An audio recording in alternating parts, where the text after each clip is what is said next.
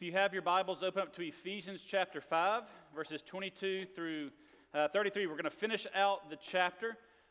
So, this morning, as we look at our passage, it is about marriage. So, I try to send my manuscript to Jonah sometime during the week so that he can kind of match the songs to what we're talking about. And so, told him that we're doing marriage, and so he picks a song that has talk about suffering in the middle of it. So I don't know if Jonah's trying to say something or sorry.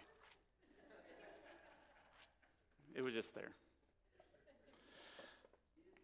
All right, so the passage we're looking at this morning is a very important passage. It's a very good passage, but it's also a passage that is not popular in our world today, especially the first verse that we will look at in verse 22, where it says, "Wives, submit to your own husbands as to the Lord." But it is good for us to look at, and really the ultimate reason why it is good for us to look at is because God, as the author of the Bible, God is the author of creation, God is also the author of marriage. And so if we want to have godly marriages, if we want to have marriages that are not perfect, we won't have anything perfect until we get to heaven, but if we want to have marriages that exalt God and operate the way that God had intended them to operate, then we need to follow His instructions. So last weekend, Jess and I gave the kids an early Christmas present. It's one of those, it's an outside plaything. It's one of those things that's like a dome that's kind of like a spider web or something. It's a bunch of bars just kind of bolted together. They can climb on it and hang on it. Well, I was looking at the instructions, and you have to put the bars, like 5 or 6 will get bolted together in a spot, and they had to go in a certain order because there were some caps that go on the outside that the kids can use to hold on. And so we put all of this thing together, and we go to put the cap on, and I was inside the dome reading the instructions, but the instructions were meant to be read from the outside. So everything was backwards. So we had to go to every connecting joint, unbolt it, rearrange the 6 bars, and bolt them back together. What should have taken about an hour took about 3 hours because I messed up the instructions. So if we want to have marriages that are God-honoring, that are glorifying, that are moving in the right direction, that encourage us, that operate the way that God has intended marriage to operate, then we need to follow the instructions. And so before we look at the passage, I've got 2 kind of qualifiers or 2 understandings that I want us to have as we move into this morning. 1, keep your elbows tucked in. No elbowing your husband or wife because of something that said, pay attention, listen hard.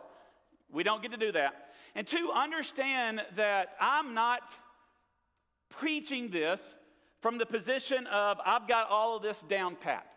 This is not on the authority of me or my experiences. This is on the authority of God and His Word.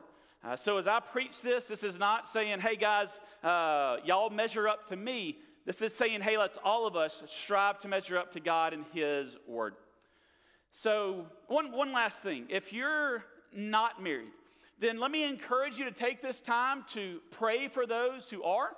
Or if you look to get married in the future, kind of understand what God is setting as His standard. Jonah, you're getting close, man. I mean, you're getting older. All right. Sorry, that's 2. I'm done. I'm done, Jonah. I'm done. All right, if you've got your Bible, I'm going to ask that you stand, if you're able, in the honor and reading of God's Word.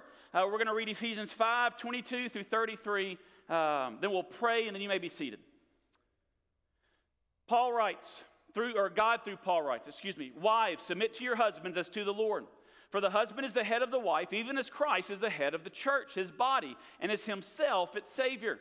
Now, as the church submits to Christ, so also wives should submit in everything to their husbands.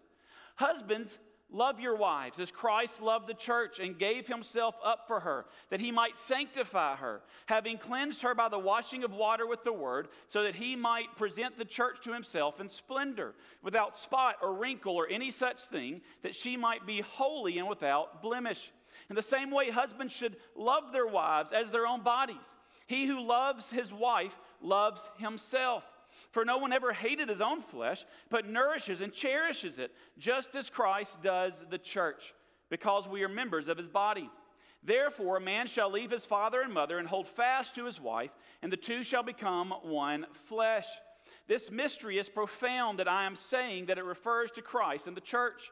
However, let each one of you love his wife as himself, and let the wife see that she respects her husband. Let's pray. Father God, we come before you now. Just thank you for this time that you've given us, God, this opportunity to worship you, Father, through the study of your word. Father God, I pray that as we open up your word, as we open up your truth, God, I pray that you would speak. God, I pray that you, through your word, through the Holy Spirit, that you would challenge us, encourage us, meet us where we're at with what we need. And Father God, may we strive to walk with you in every way that we possibly can. It's in Jesus' name we do pray. Amen. You may be seated.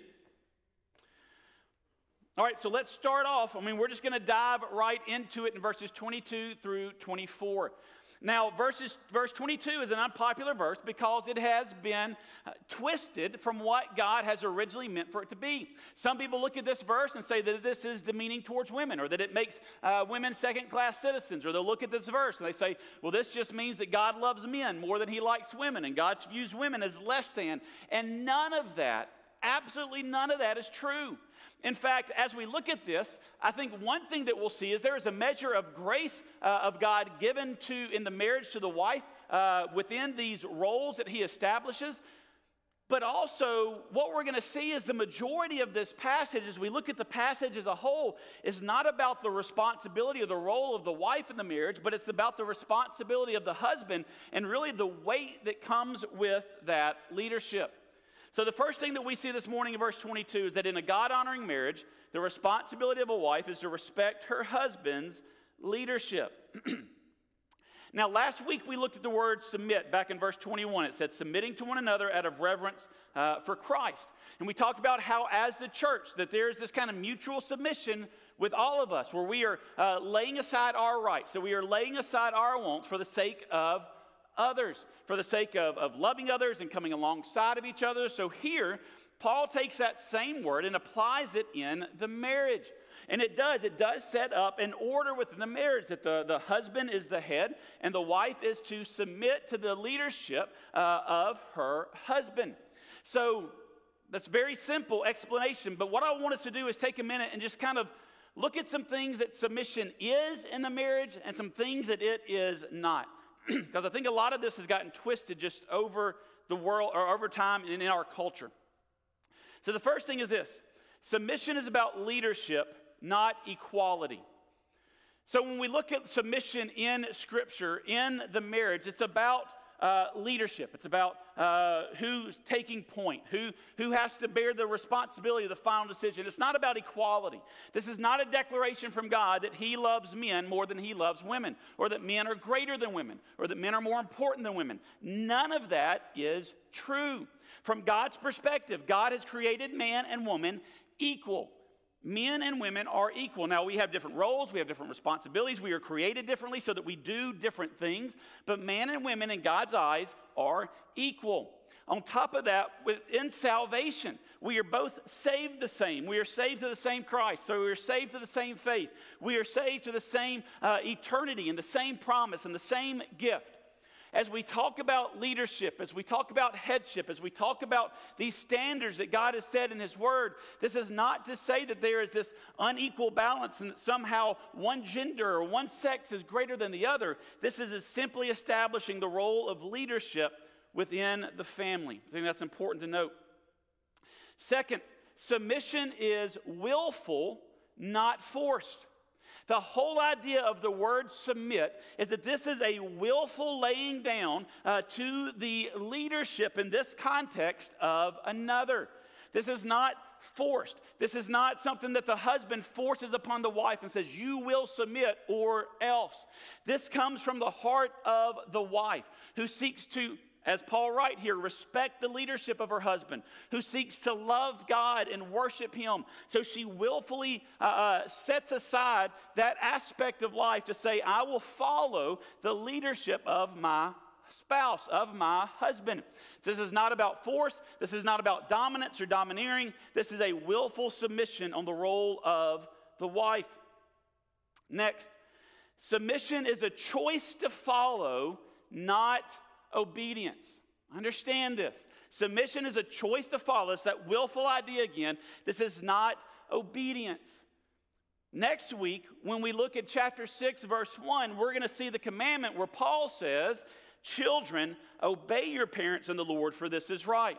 So there is a commandment to obey for obedience, but it's not husband to wife, it's parent to child. This is important because when there is a call to obedience and disobedience happens, then discipline comes. So we give our kids commandments. We give our kids, hey, here's the rules for our house. If our kids break those rules, then they get some kind of punishment. Maybe it's a spanking, maybe it's grounded, maybe it's extra chores, whatever it is. So obedience means discipline or punishment when that obedience is not met. The call for submission is not a call for obedience. I do not have the right as her husband to tell Jessica, go make me a sandwich, and if you don't, then you don't get your allowance this week. She doesn't get an allowance. But I don't have that. She doesn't have to obey everything that I say. That's not what is being discussed here. That's not what is being presented here. This is not, I'm the king and she has to obey everything that I say like she's a loyal subject. This is a willful submission that she chooses to say, you're the leader, which we'll see in a second as we discuss things. Understand that the weight of the decision, the weight of the responsibility of leadership ultimately falls on your shoulders. Next, submission is not a lack of influence in the marriage. So here's where we're going to spend most of our time when it comes to this aspect of the marriage, the wife, this verse.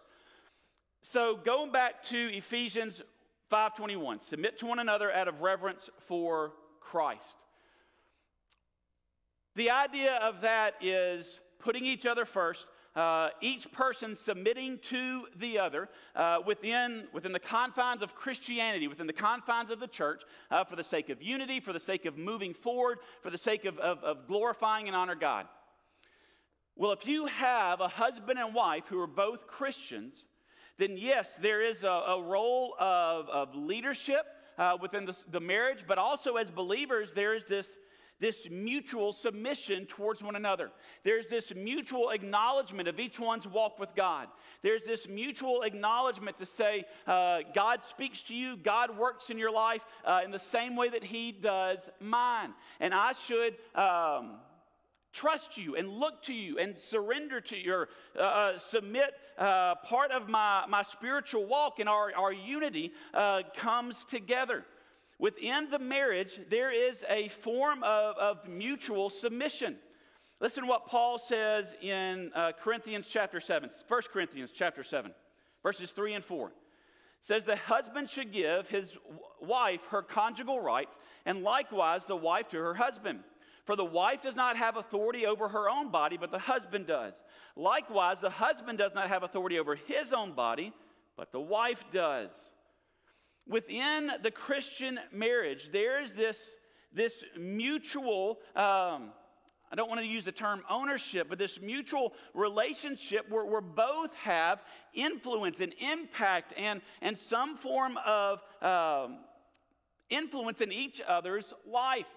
What this means is my wife has every right to speak truth into my life. I'm not just this kind of spiritual head and I tell her everything and she doesn't get to say anything to me. No, my wife has equal rights in decision making. My wife has equal rights spiritually to pray for me, to pray for our family. My wife has every right, if I am in sin or if I'm walking an unwise manner, for her to confront me and say, this is not right. She does not have to sit back like a little church mouse and not say anything. She has every right in love and grace and compassion as a fellow believer in Christ to present and speak truth into my life. In fact, there have been times, multiple times in our marriage where we have discussed things, decisions that we needed to make for our family, where her wisdom supersedes and exceeds mine, where her thoughts and her ideas are greater than mine. And that means that a lot of times hers win out because she has a walk with God. God leads her. God directs her. God has gifted her with wisdom and discernment. And so there is a wisdom within the family for us to come together to make these decisions. Proverbs 15:22 says, without counsel, plans fail, but with many advisors, they succeed. Understand that within a marriage, there has to be this mutual discussion, this mutual understanding, this mutual freedom to be able to speak into each other's life. It's not dominance, it's not domineering, it's not overpowering, it's not one greater than the other. It's two people coming together to be one flesh equally within the marriage. Now, yes, sometimes as leadership, Jessica has to say, here's everything that I think, but ultimately this decision, you make the final decision. There's probably only been a handful of times in our marriage where that's actually come to that. But we are to come together with this mutual submission towards each other in love and in grace and in compassion. And then finally, submission is to be done in worship for Christ. So the verse says, wives, submit to your husbands as to the Lord. Real fast, I missed this, where it says your own husbands. I missed this point earlier.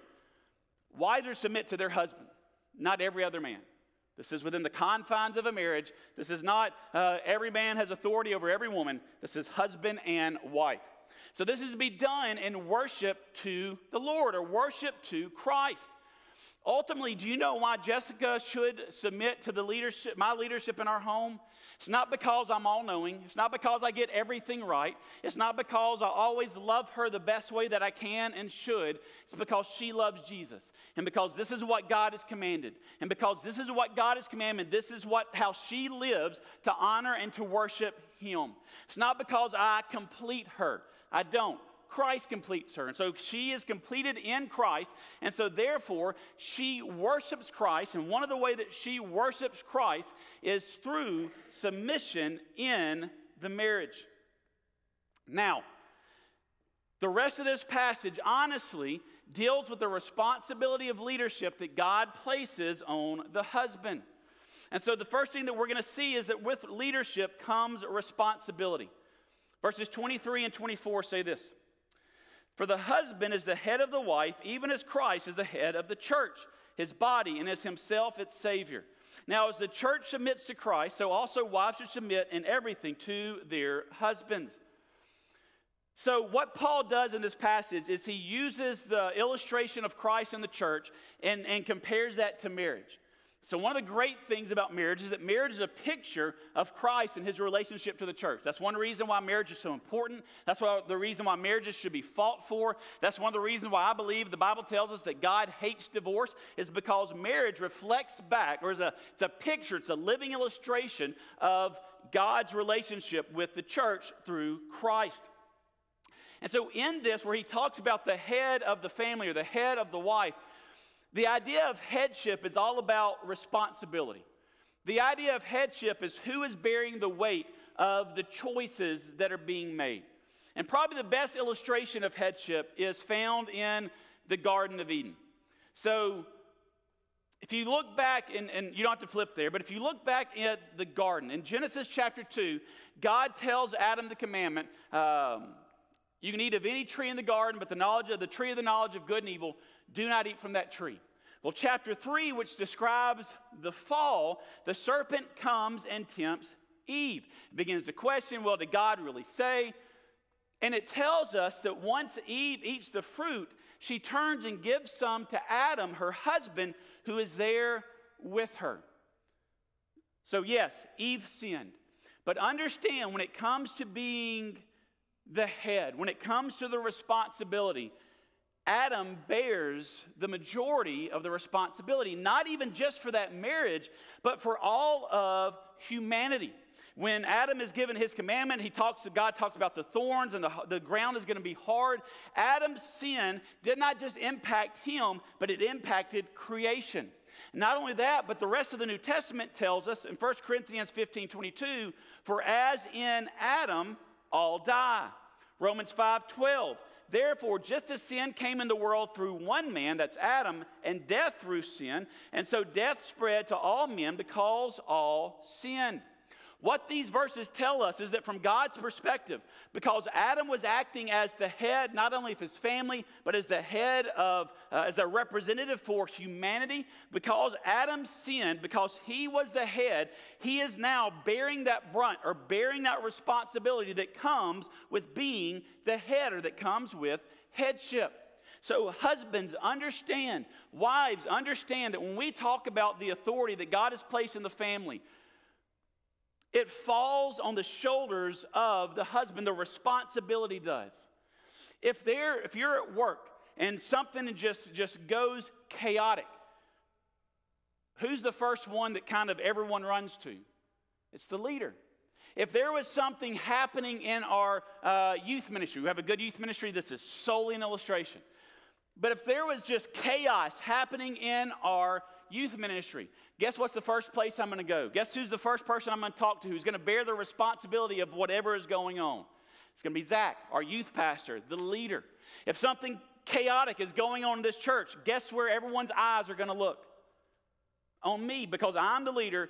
Therefore, responsibility, the weight that comes with that, sits on my shoulders, or the leader's shoulders. So as we talk about headship, as we talk about leadership, that's where I think that there is some grace shown, because yes, Eve was responsible for her sins. Anyone in this room, you are responsible for your sin. But when we look at the health of the family, guess where we have to look? We have to look to the husband. How is the husband leading? How is he loving his wife? How is he loving his children? Now, that doesn't mean that if he does everything perfect, everything works out perfect. But where does the brunt of responsibility fall? It falls on the head. It falls on the husband. So now we look at how the husband is to love. So a husband's leadership is based in love. Verse 25. So we all want to look at verse 22 and say, wives, submit to your husbands. Oftentimes we forget verse 25 that says, husbands, love your wives as Christ loved the church and gave himself up for her. So first, let's look at love, and then we're going to look at that standard that we are set. So there's so many different definitions of love that are good definitions. But basically, if we wanted to kind of boil it down to the most simple way we can, love is action accompanied by emotion. So if I love my wife, I'm going to show that in actions, and I'm going to seek to do what is best for her. I'm going to seek to do what benefits her, even above myself. I lower myself, I lift her up, and it is accompanied by emotions. It's never emotions first, because emotions are fickle, emotions fail. It is led by a decision that says, I'm going to put her first. And that will be accompanied by all the feelings and the butterflies and everything else. Now, I was listening to a sermon this week, or watching a sermon this week, by a guy named Paul Washer. So I'm stealing this illustration from him, or I'm borrowing this illustration from him. So it's one thing to say that we love our spouses. It's one thing for husbands for you to look at your wife and say, I love you.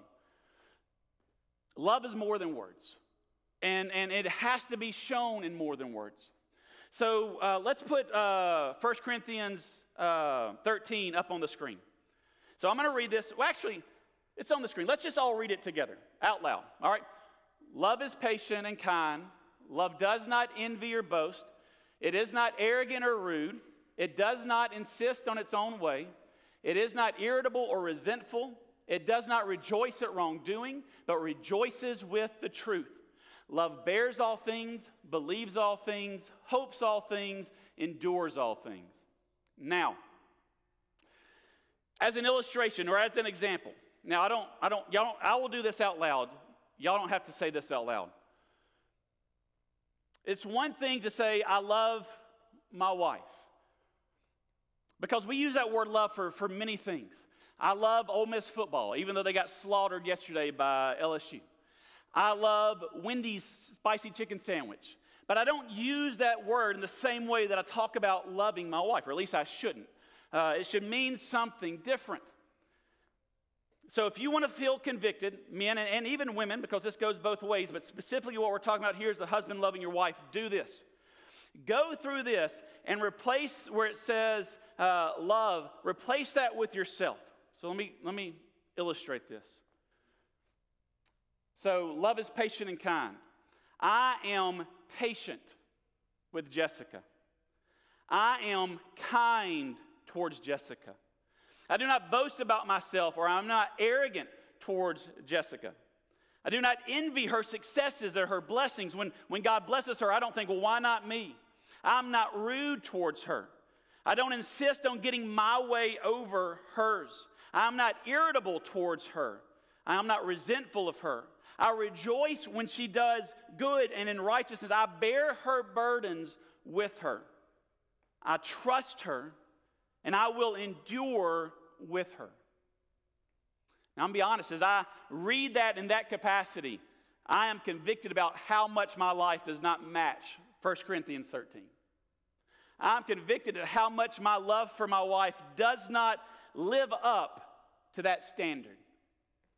But if we're going to say we love our wives, men, if we're going to be called to love our wife as Christ has loved the church, biblically, this is what that means.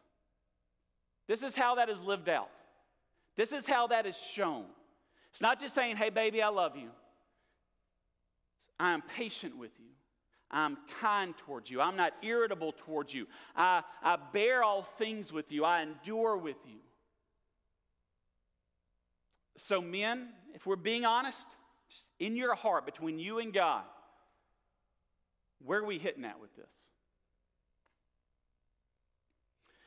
He then goes on to show how the husband's love is to be defined by Jesus. So the rest of verse 25 says, as Christ loved the church and gave himself up for her. Then he continues on in 28 through 32, and it says, in the same way, husbands should love their wives as their own bodies. He should love his wife, he who loves his wife, loves himself.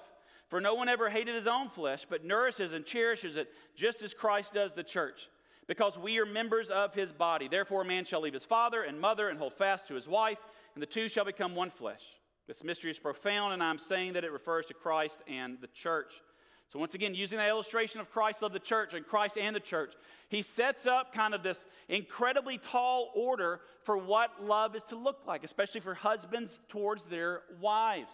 He says, you are to love your wife as Christ loved the church and gave himself up for her. How did Christ love the church? Perfectly. He sacrificed for her. Christ stepped out of heaven to come to earth to put on human flesh. He humbled himself to the point of death on the cross for you and for me. We are the church. We are the bride of Christ. If we have placed our faith and trust in him, then we are his. We are his bride. And so as we look at how we are to love our wives, we look at how Christ loved the church. He sacrificed. He laid down his life. He sought what was best for her, for the church. He laid down his own life so that the church could be formed and created so that we could be saved.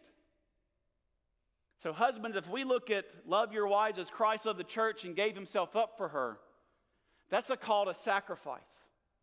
That's a call to service. That's a call to humility. That's not a call to say, I'm the king of my castle or my kingdom.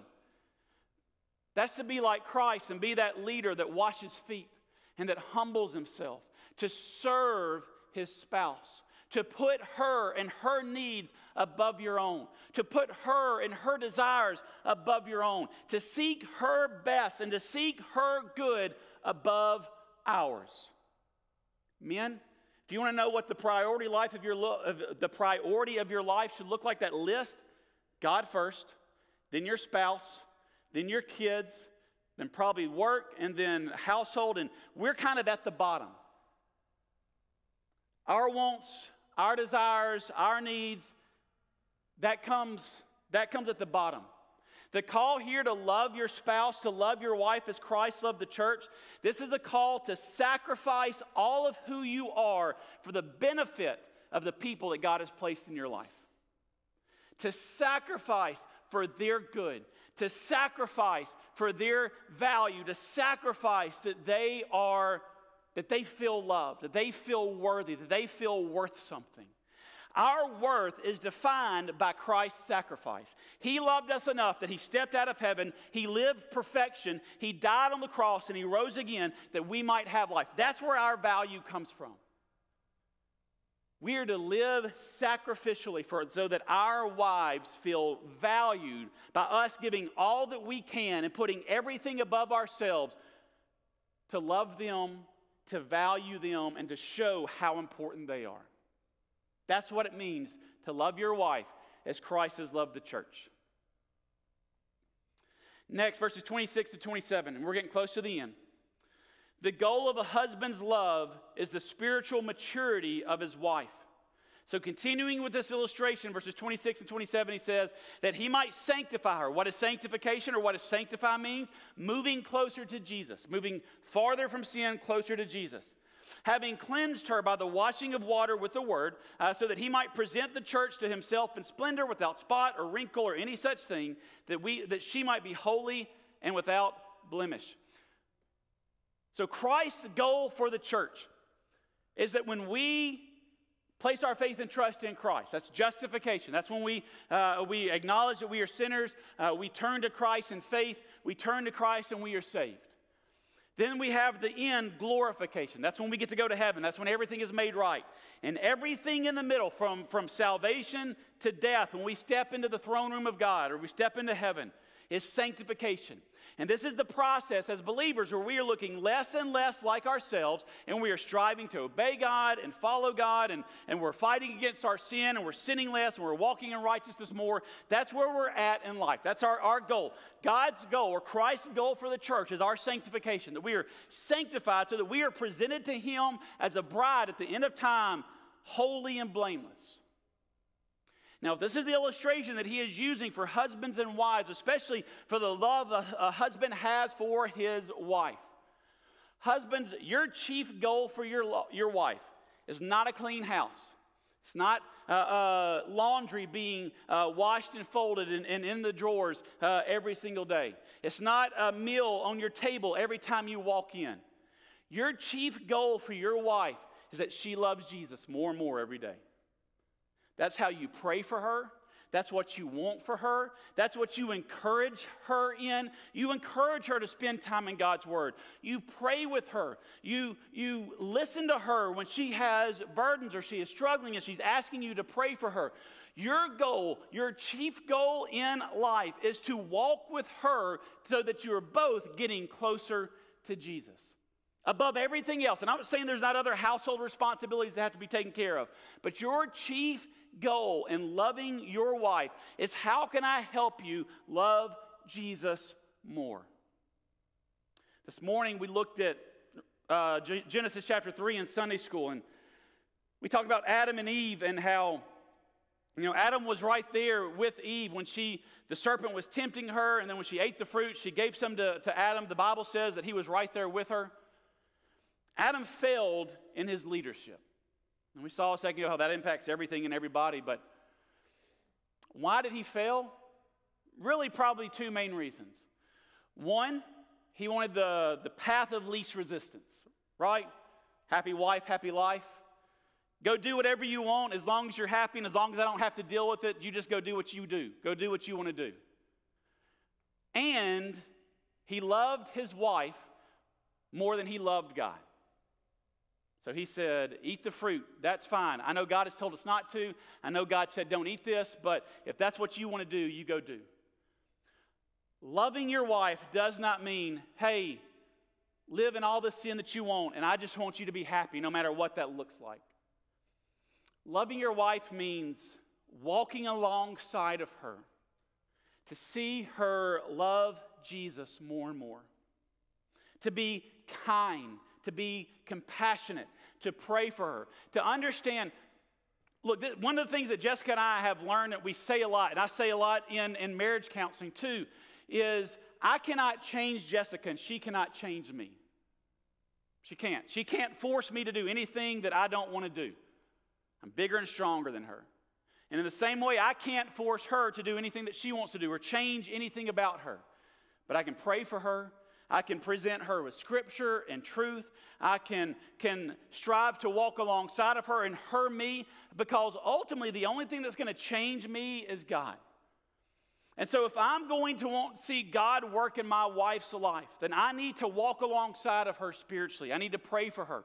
I need to read Scripture together with her, or talk about Scripture together, or talk about what we're learning in God's Word, even separately, and then come together and talk about it. There's no one way that this has to look, but I need to be engaging her spiritually to help her, and likewise her helping me move closer to Jesus. But my chief goal, my chief desire for her is that she loves Jesus more. Because honestly, if I'm going to love her, that's the best thing that I can hope for her. The most important thing in our life is a personal relationship with Jesus Christ. And so if I want what is best for her, I want her to love Jesus more and more and more. And so I need to be encouraging her in that, in any and every way that I can. And then Paul closes out, and we see that a godly marriage is built on love and respect. However, let each one of you love his wife as himself, and let the wife see that she respects her husband. So here Paul sums it all up. If we want a marriage that is God-honoring, if we want a marriage that we're going to follow the instructions given by the author, given by the Creator, wives, respect your husband's leadership. Husbands, love your wives as Christ has loved the church. Now, I understand those are two tall orders. Those are two huge commandments that God has placed on us. But they're there nonetheless. The great thing is, as believers, God has empowered us to follow His commandments. What we have to do is submit. What we have to do is surrender to Him. And understand this. You might be in a marriage, ladies, where your husband does not love you as Christ loves the church. That doesn't change your responsibility. Husbands, you might be in a marriage where your wife does not respect you one iota, and she lets you know that 24/7. That does not change your responsibility to love your wife as Christ loved the church and gave Himself up for her. Sin does not justify sin. Disobedience does not justify further disobedience. Women, if you're in a marriage where your husband does not love you as Christ loved, maybe he's not even a Christian, you are still to honor him and respect him and worship God through respecting him as the leadership of the home. Husbands, if your wife thinks that you are a moron and does not think that you have a decent idea in your brain, you are still called to love her as Christ has loved the church.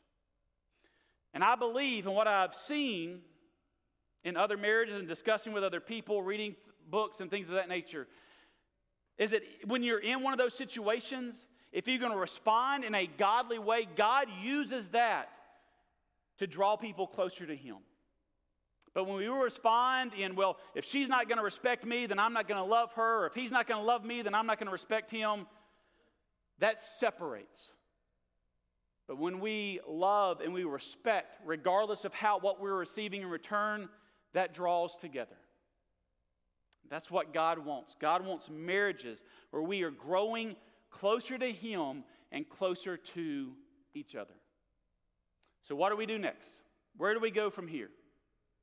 One, if you're not living up to the standards that God has set, confess that to God. Confess that to your spouse. In all honesty, I think it was Thursday or Friday, I walked into our bedroom and I said, Jessica, I'm sorry that I've not been the spiritual leader in our home that I need to be. And I had to own up to that. I had to confess that. If you're not, and I don't say that to brag about myself. Trust me, I don't. What I'm telling us is that if we're not doing what God has called us to do, the first step of that is confession and repentance. And yes, that happens before God, but sometimes it happens before other people. And we have to go, we have to confess, and we have to say, look, here's where I'm messing up. Forgive me. Help me do better. Encourage me. Strengthen me. Walk alongside of me. Whatever it is that we need. Go to your spouse and say, hey, here's why I'm failing, and I'm sorry, and I want to change. Husbands, I would encourage you to go to 1 Corinthians 13 and look at those verses and do what we did. Do that exercise where you put your eye and then you finish it up with your wife's name and see where you're at. Because honestly, husbands, if we are loving our wives as Christ loves the church, respecting leadership becomes fairly easy for the wife. But if we're not, understand one verse of this was, hey, wife, here's your role. And everything else was, husband, here's your. And it's not because the husband's more important. It's because the health of the family rests on the headship and the leadership of the husband.